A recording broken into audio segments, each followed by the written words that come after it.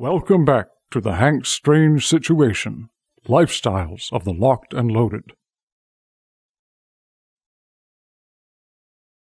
Make sure to check out hankstrange.com. You can sign up for our email list and find ways to follow and support our efforts. Yeah. Awesome. So explain to us who you are and how you came to be the head of the Ballistic Inc. empire. This is what the people want to know. I wouldn't say I'm the head of the empire. I work very closely with Eric and Brandy over at Iraq Veteran, and we really got started by means of my family being in the industry, screen printing, embroidery. They've been doing it for close to 30 years now. So they were doing it long before I joined the military, and then I joined the military, and I actually served with Eric. We were in the same infantry platoon. Oh, nice. Different squads. So he was 2nd squad, I was 4th squad.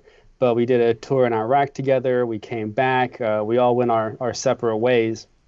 And then I reached out to him after a while, and I said, "Hey, are you looking for someone to do any merch?" And it just so happens that he needed someone to do his merch, and they started just doing his merch for his website, and it started doing really well. And then we kind of spitballed this idea of creating a website for other content creators and advocates to work with to do their merch as well. I mean, you guys are no strangers to the fact that there's a lot of businesses that don't want to work with anybody in the firearms industry or the content creator community that deals with firearms, and the ones that don't really care about the cause. It's just a money grab for them. So this was really just a way that we could give back to the community. So what you won't see on Ballistic Inc. are just pure content creators. I don't think we have any partners on there that just do this for fun. Every single one of them is more or less an advocate or a 2A ambassador.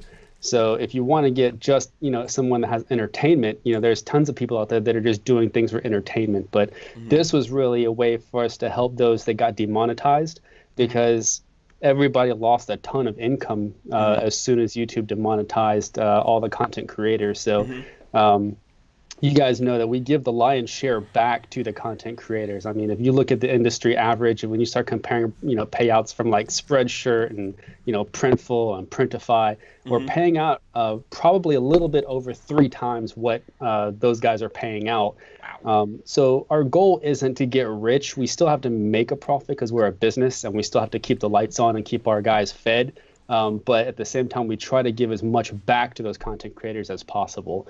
And that's really the goal. So as we bring on more partners, we pick and choose who we want to work with, because we have to be very careful about, working with just those type like ambassadors or content creators that really care about the 2A, like the Second Amendment, and the firearms industry in general. So that in a nutshell, that's what we do. We work exclusively with firearms manufacturers. We've done a lot of work with other companies, some of which sponsor your show, and also with the content creators. Okay, very cool. If you guys have any questions for Matt, you guys can feel free to jump in anytime. First question that pops to my mind: who had the highest rank, you or Eric? We actually were the same rank. I got there first just because I believe I had more time in grade. However, we ended, as far as I know, when we both got out, we both ended at the same rank. Oh, okay. All right. So yeah, he doesn't have to salute to you or anything like that. No, we were enlisted. We worked for a living, so we definitely weren't officers. All right. Very cool. If like I said, if there's anything else, feel free to jump in there, Brickell, Babyface. I like the fact that, so I think it would have been easy because basically to me, Iraq Veteran, they're like a mega powerhouse on their own.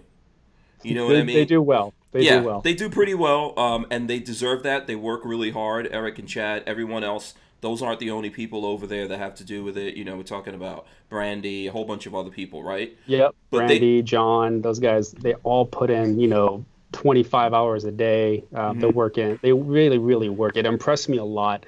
I go down there quite often. We hang out, and I'm, bringing stuff down, and we're shooting. We do a podcast now, so we're doing the podcast. We shoot videos. I'll step in and do videos with them, and it always amazes me how much work goes into being a full-time content creator. So these guys are filming, 4 or 5. I mean, it's ridiculous. But everyone thinks it's like it's not a joke to us. I know that, right? It's not a joke to us because we do it. But everyone thinks this is easy, which is always funny to me. Babyface thought that too until he started doing it. It's far from easy. Yeah, the easy part, I mean, I don't know, for me it's like being at the range and everything, and then the hard part is like spending all that time editing, and that's the really annoying part. Yeah. Well, what surprised me was the costs. You would assume that, not just him, but there's a lot of other channels that have, a huge subscriber base, and you would think that these companies open up and they just start dropping ammunition on them so they can start using it for videos and all this stuff. And actually give you everything money. You want. Yeah, I mean, it's to a certain extent, like you still have to go out, and there's still an incurred cost for that. So they still have to go out, buy ammo if it's like a really wonky round. Eric works a lot with milsurps, so he has to actually either reload his own ammo or he has to like find someone that creates this weird like 8 label round, like things that just aren't around anymore. And it takes a lot of work to either track that kind of stuff down or either reload it or find experts to help you recast stuff. All that stuff takes time and energy and money. Yeah, people think that, like, maybe I think there's other guys, other content creators on YouTube or who do things who do have really big brand deals and all kinds of stuff, and there's just tons of money pouring in. Good for them. Yeah, they're lucky. It's awesome. I hope that we can one day get there. I think it's really difficult, like you said, because we're in the firearms industry and we're kind of taboo. And then even within the industry, there's not as much money, I think, for advertising and stuff like that as people believe out there. So there is some money, I think, that goes into advertising, and thankfully some people in the industry do support folks like ourselves and all that, but it's not as much as people think. There's not like $1 million stuff, not $1 million contracts and things like that getting thrown at people. So. Right. Yeah.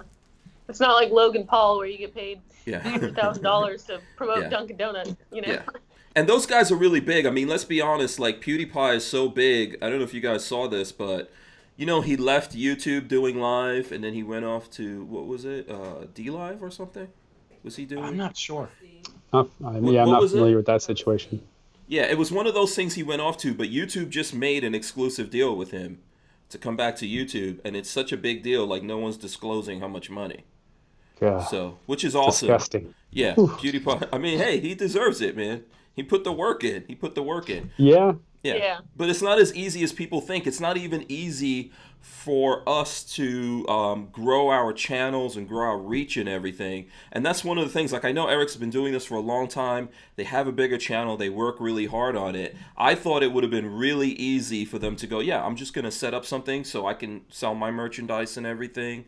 And even if people came along, it would have been easy to say, I'm only going to bring on board people who have 1 million subscribers. But but you guys didn't do that, right? No, he actually advocated to me because, let's face it, the shop is really where, most of the labor takes place. So all of the shirts that come through essentially get printed by us. So he always, whenever he has an idea, he always says, hey, Matt, this is what we're looking at. Is that something that you guys have the bandwidth to do?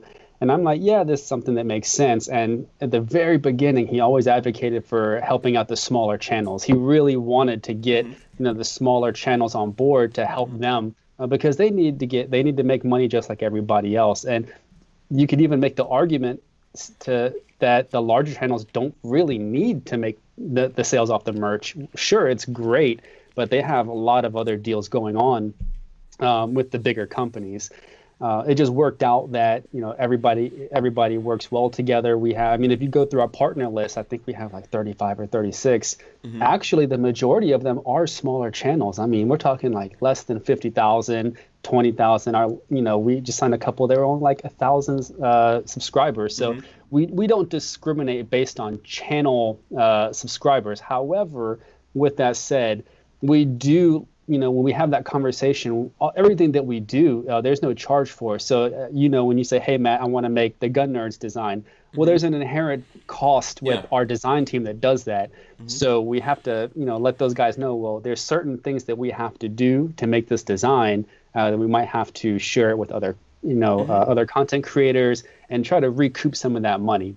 Yeah. We never say no. We just have to think very creatively how we can best use that time and energy with that design. Yeah, and personally, like, I'm happy to see that. I'm happy to see. I know Eric shared the Gun Nerd thing, and so what so Matt, did Tim. I think Tim did as well. Yep, so did Mac. And so to me, I think that's cool. And plus, I probably make a couple of shekels. Yeah, I probably make a couple of shekels off of that. So I could either sell these shirts on my own and sell like one a week. Right. Or maybe, I don't know, some other big guys jump in there and go, oh, that's cool. And they get on that design. And that might be an interesting way for content creators that are on your platform to also, so they might not be that big, like you were just saying, numbers wise, right? But they may be great at designing things like this, and they can design things that not only they use, but other people have access to, and that might increase their revenue, even if they don't have a broader, like, reach to a bigger audience out there. Right. Well, that's exactly what happens. I think we have 2 or 3 that are just killer designers. I mean, they're really, really dialed into the subscriber base and the entire community in general. Yeah, like 50% Tactical is someone that jumps to mind, right? Yep. Men of Arms does a really great job. I mean, he's got some sick designs that he always lets us use with other content creators because he's just, he's dialed in. So, yeah, it works out great because they might not make that money up front with actual sales, but they're making it on the back end, without disclosing actual payouts. They do well. Let's not forget my T-shirt. Say red flag law one more time. Red flag. That one was awesome. Let's not forget that one. Absolutely. Wait, hold on. Can I go pull that up on the site? Hold on 1 second. Yeah. Let me see if I could find that and pull that up while we're here talking about it. There we go. Oh, look at that. Can you see it? Yeah. It says, so you've seen Pulp Fiction, right? Yes, of course I have. Many times. And he goes, say what again? Yeah. Yeah, that was red flag law again. Yeah, that was oh man, what was the name of Samuel Jackson's character? I'm trying to remember the name. I've seen that movie a bunch of times. Yeah, someone tell me. Someone out there knows what Samuel. What was the name of Samuel Jackson's partner on that thing? Someone knows. I don't know. I just know that line is like chicken royale with cheese. Yeah. That was the first time I never knew the actual name, but it's true because when you're in another country, that's what it's called. It's called a royale, not a Whopper. Yeah. Let me see. I'm gonna share the screen here and pull up American Gun Chick's. I'm going to pull up her thing right here. So if you're looking for American Gun Chick, you can go to Partners. That's the easiest way. And for some strange reason, there's a lot of pink involved. There's a lot of pink. A lot of pink involved in American Gun Chicks. Ballistic Ink has stickers now, everyone. Oh, look, let me just stop here and look at this Gun Nerd sticker for a while before I go and look at American Gun Chick. No, okay, I'm going to move on. So where is it? Let me see. I probably have to go. The Say What Again was probably in the beginning, right? Burkel? I think it's towards the end. Yeah, I think it's one of her earlier designs. You can get watches on there. You can get Boogaloo shirts. Yeah. Oh, here it goes. Yeah, Say Red Flag. We're working on getting those back end stocked. I cannot believe how many of those things sold. Oh my goodness, those things! Shirts? They absolutely killed it. Those are cool. You should make like a bikini like that. That'd be cool. It's possible. Yeah. We would have to find a manufacturer that has a pattern for it. The actual like the cut and sew pattern. We can probably find one. We know some people. Make sure to check out hankstrange.com. You can sign up for our email list and find ways to follow and support our efforts.